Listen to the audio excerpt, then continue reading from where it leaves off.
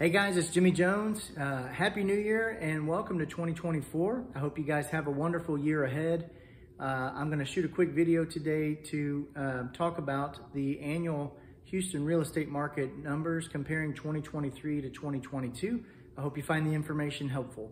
So in 2023, we had just over 83,000 single-family homes sold in the greater Houston area, compared to just over 95,000 single-family homes sold in 2022.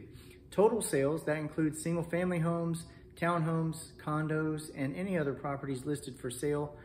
We had just over 102,000 total property sales compared to 2022. That number was just over 117,000. So that's down about 13% year over year.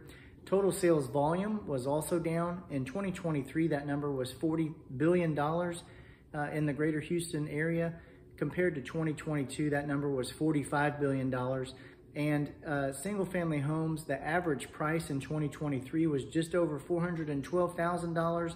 Compared that to 2022, that number was $413,000 for the average sales price. So I hope this information has been helpful.